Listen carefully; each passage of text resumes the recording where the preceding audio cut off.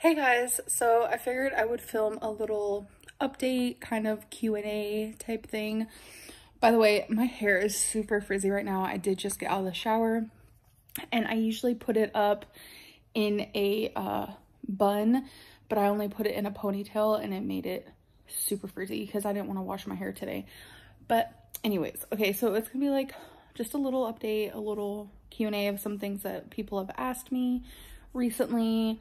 Figured I would answer here. So if you're wondering where I'm at, I'm actually in my living room. I have not been using the recliner like I thought I would. It's very uncomfortable. It makes me feel kind of,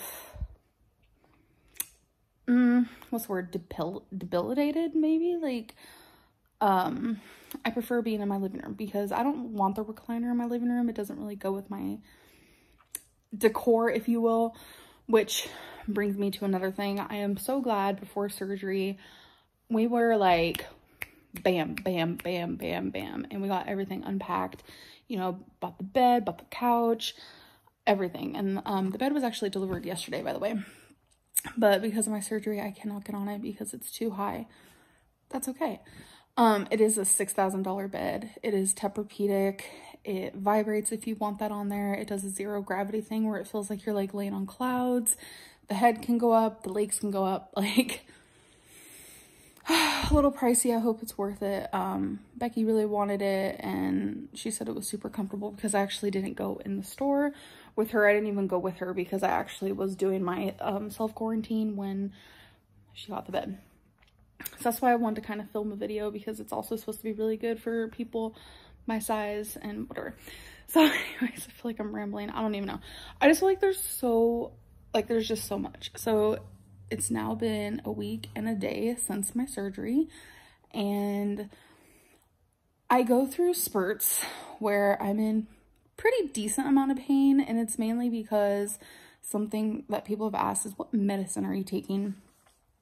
Well, when I was at the hospital, I was drugged completely. I slept the whole time. I didn't feel any pain really. It was more so just like a discomfort. Couldn't move because I knew something was wrong, you know, that type of thing. But I was really drugged. I had an epidural. I had constant IV medicine going in me. I could press a little button and I would constantly press it because I did not want to feel pain. I was taking medicine nonstop and it was crazy. But they sent me home with Tylenol, ibuprofen, and oxycodone, I think is what it's called. And I've only been taking the Tylenol and I've only been taking the ibuprofen. I will not take the oxy. I don't need it. I can withstand pain pretty well, in my opinion. So if I do feel some type of pain, I just take my ibuprofen or my Tylenol on a clock. I'm supposed to take the Tylenol every 6 hours and I only take half of what I'm supposed to. And then I'm supposed to take ibuprofen every 4. So I'm definitely taking less medicine than they said that I can take. But it's like, if I was in excruciating pain, then I would know, like, okay, maybe I should take a little more of something. But I don't feel like I need it, you know. I'm getting up and I'm listening to my body. They said that's very important, and I agree that's very important. Don't overdo it because you could really hurt yourself. I get up, go to the bathroom, shower. Sometimes I'll just get up to walk around my island in my kitchen or walk down the hallway, and some sort of movement. And another little update that actually kind of frustrates me, to be honest, is ever since after my surgery, my lymphedema is a lot bigger. I'm talking really big. I don't want to say it's doubled in size because that's a little exaggeratory. It's a lot bigger. And I was expecting, because, okay, so I was at the hospital for 4 days about. And when I went into the hospital, like the day before, I weighed myself because I was curious, like, how much am I going to lose, like, being in the hospital for 3 days? So the day of my surgery, I didn't eat anything at all. The next day, I was on a liquid diet. So for 2 days straight, I literally only ate nothing, actually. I think I only had Sprite. I tried a bite of Jello on day 2. Got so nauseous, couldn't do it. And then it was day 2. I mean, it was day 3 and then day 4 where they allowed me to start eating again. I barely could. I ate about a bite per meal.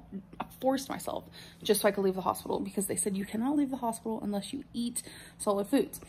So I was expecting to come home and be down like this grand amount. Don't know how, but I only lost a pound. I'm so confused. And then I started thinking, okay, my lymphedema is like so much bigger, and is this like fluid? Is this normal? Which brings me to, okay, maybe I need to talk to my oncologist. My oncologist is actually the one who did my surgery. So it all just like works out so perfect. And I do have a appointment scheduled. It's a follow-up. It's not until next month, kind of far within the month, like in the middle of the month.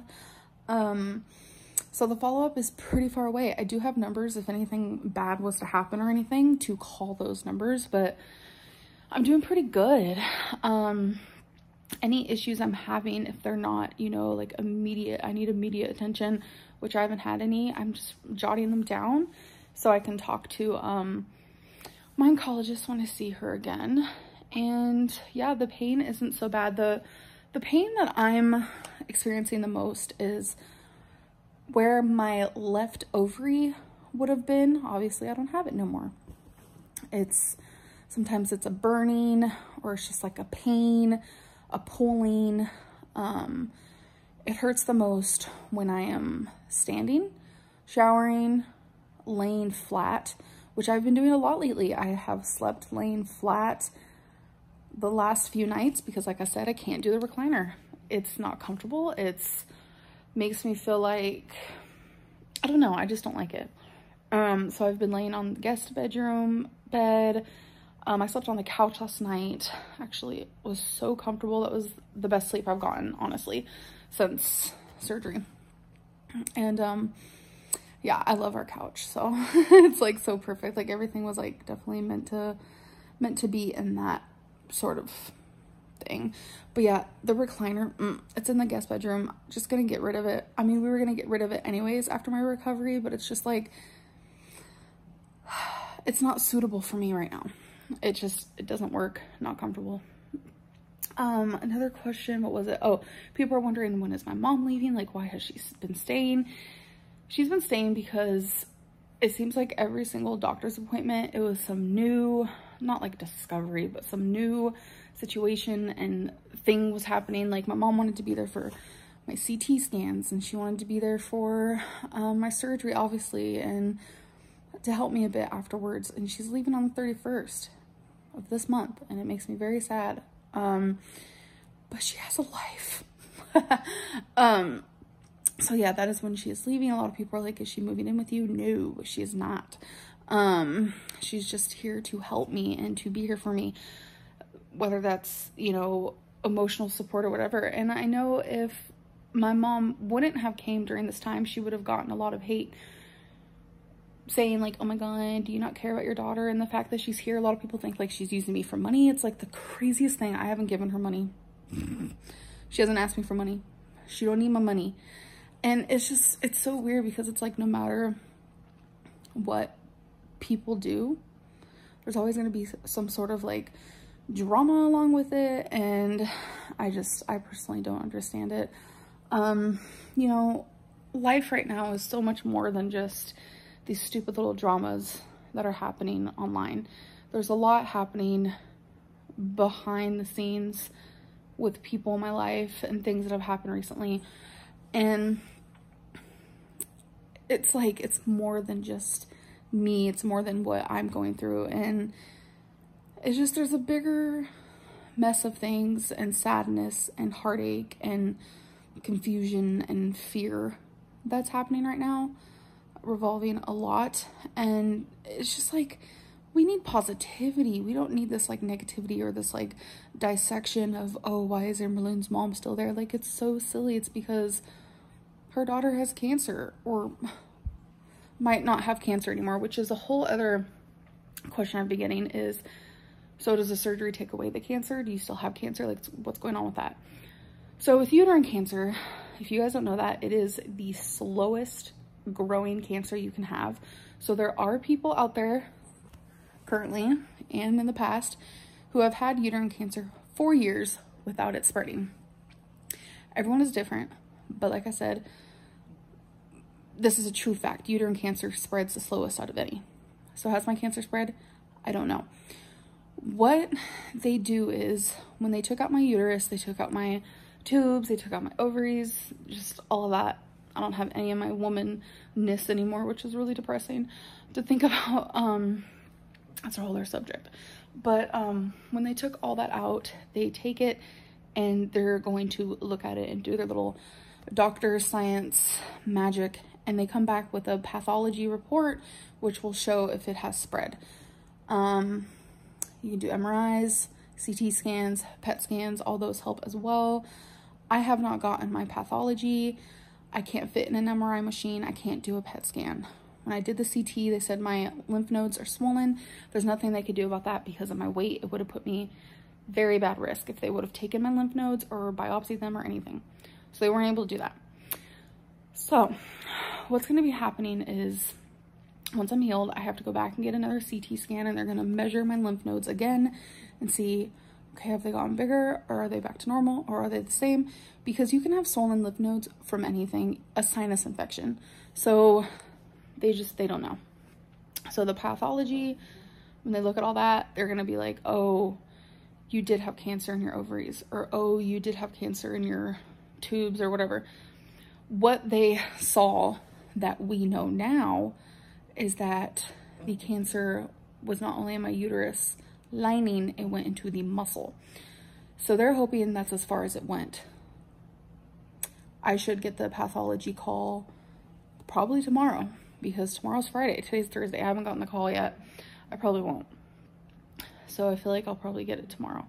And if I don't, it'll be the next week after that, which sucks because it's like, I want to know. The unknown is very scary. If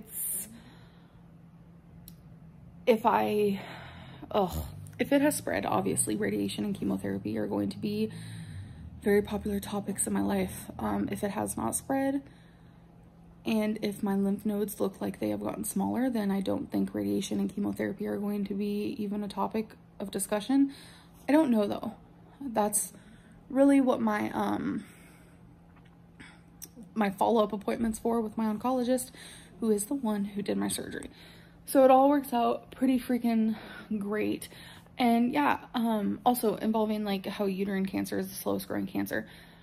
It is one of the only cancers as well. This is just knowledge that I have received. I'm not making this up. If I'm wrong, I'm sorry. It is one of the only cancers that you can get cured from it strictly just by surgery. So a lot of people, a lot of women have had uterine cancer, have the surgery, completely gone.